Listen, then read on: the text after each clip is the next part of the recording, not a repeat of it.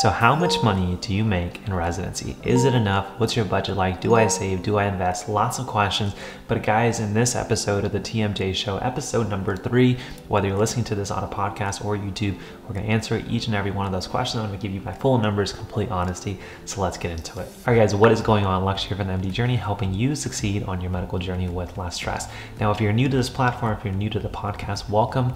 I am currently an internal medicine resident, and I really have had one mission and one goal in mind since starting the MD journey almost 3+ years ago, and that's to help people through my own experiences learn how to do well through my successes and failures while avoiding excess and unnecessary stress. That's my whole platform. So if you enjoy that message, make sure that you subscribe and download the weekly podcast episodes. If you're watching this on YouTube, make sure you hit that subscribe button as well as the like button. And finally, I need your help with 2 more things before we get started today. And that is, if you're listening on podcasts, and make sure after this episode, if you enjoy the content, that you go ahead and find your favorite platform, whether that be Spotify, iTunes, you name it, and leave an honest feedback. It doesn't have to be 5 stars by any means, although that's very appreciated, and one that obviously helps me grow the podcast and reach more individuals. But 2, I also want to thank you for providing feedback. So at the end of every week, we are selecting one lucky winner to be selected to win either an ebook or a training course, a video course of their choice. So make sure you leave your feedback to be selected and entered for that weekly giveaway. But let's get into today's episode, which is all about numbers, money, and residency. How much do I make? How much do I save?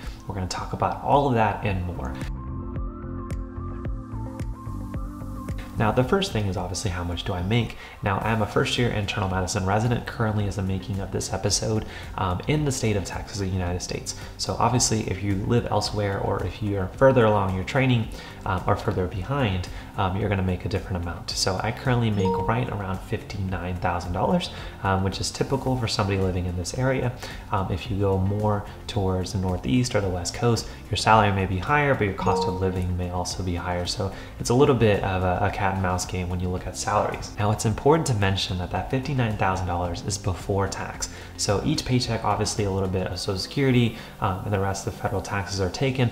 I live in the state of Texas, so there are no state taxes, but for some of you, that is something to consider. But once you take the taxes as well as my monthly insurance that I pay for my wife and I, our monthly income comes out to a little over $3,200. So that's basically how much we have to spend every single month. So the next question that most people want to ask is that enough money? Is $3,200 enough? And obviously this will depend on a few things. 1, your cost of living, so how expensive is the city or area you're living in. 2, your own lifestyle choices, what is your expenses like. 3, it's also, how many people are dependent on you for a salary. So I live in a low cost of living with my wife and I, in an area that's relatively pretty affordable with a very good salary. So we're able to take that $3,200 much further than somebody, one of my peers may be in New York or California. So just keep that in mind. But to help you understand what my budget looks like and how much I can stretch that $3,200, when you include my rent and add in utilities, internet, electricity, and all of that, that comes to about $1,500, maybe a little bit less, a little bit more on certain months. And then when you throw in groceries and gas and other expenses that are typical for a month-to-month basis, all of that ends up coming out to a little less than $2,400 to $2,500 per month. So if you do the math, that means I'm making $3,200 and I'm saving about $1,000. In fact, my wife and I make sure that before we start using our money on expenses, we throw in $500 every paycheck or $1,000 every month to our emergency fund or a savings account to make sure that we're always constantly saving. Now, just keep in mind that that number of $1,000 may or may not be doable for all of you. Obviously, you're gonna have different lifestyle situations. You may have kids, you may have a significant other who's in school, or other expenses that you may have to make, or maybe it's even more doable because you have 2 incomes in the household, where you can throw even more money at debt as well as saving. But just keep that in mind. There's many different factors that will play a role into how much money you end up keeping and saving. Now, the next few questions that people like to ask are things like, do you like to invest, or are you paying off your loans, or do you have enough money to splurge on things? So answering question number 1, do I invest currently? The answer is no. Have I done it in the past? Absolutely, and those portfolios are not being touched. But the reason I'm not investing currently is that I'm more prioritized on creating a cash reserve because this is my first ever job in my medical profession. Because when you're a medical student, obviously you're not getting paid. So now my job is to do one thing, and that's to create enough cash reserve for a rainy day fund, you could say. So if my car was to break down, I wouldn't have to pay month to month. Instead, I could just pay a new car or a used car with cash and feel comfortable about it.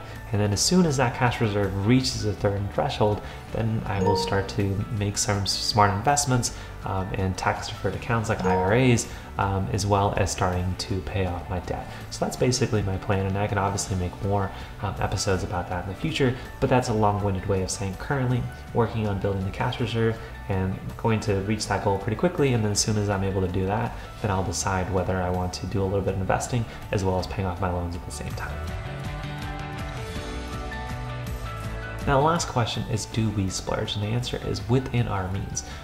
Do we live on rice and beans kind of budget? Absolutely not. There are obviously financial gurus, Mr. Ramsey, that say this, and it may work for certain people, but knowing how hard you have worked so far, it's okay ever so often to treat yourself, to go out to eat, or to buy each other gifts for my wife and I, as long as obviously it's in the budget. If there is something that we can't afford, we just don't buy it. As simple as that. If there's money in the savings account that it makes sense and it's something that we actually need versus something that we want, then we'll buy it. If it's something that we want, then we'll consider what we're willing to sacrifice, whether that's monthly expenses or saving a little bit over time to have that want.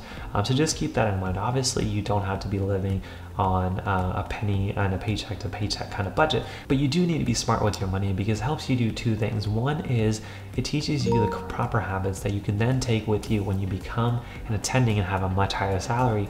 And two, it makes sure that you're always grounded in understanding what's valuable versus just wanting tangible things to make you feel happier. But that, guys, in a nutshell, is basically all the numbers, the money, the math that goes into a resident salary. If you guys have more questions, then go ahead and let me know in the show notes down below, the description down below, and the YouTube channel. And as like I said, if you have watched it this far and you're watching it on YouTube, then make sure, first of all, obviously hit that like button, subscribe to this channel. And finally, if you're listening to this on a podcast, make sure you don't forget to go ahead and find your favorite platform for podcasts, whether that be iTunes or Spotify, and leave an honest review. Each and every week, we'll go ahead selecting one lucky winner to go ahead and win a free video course and book of their choice. So make sure you enter that drawing. And if you're watching this on YouTube, like I mentioned, go ahead and hit that like button and subscribe to this channel. And lastly, I want to mention that today's episode of the TMJ Show was brought to you by my Level Up Your Studying course, which is a 3-week course to teach you how to do one thing, and that's completely transform your study system to become perfect for you. So go ahead and check out in the description, the show notes down below, to see the different types of transformations our previous students have had and assess if it's going to work for you. So definitely check that out. But that's going to be it for today's episode, guys. Thank you so much for attending, and I hope to see you guys in the future. Take care, my friends.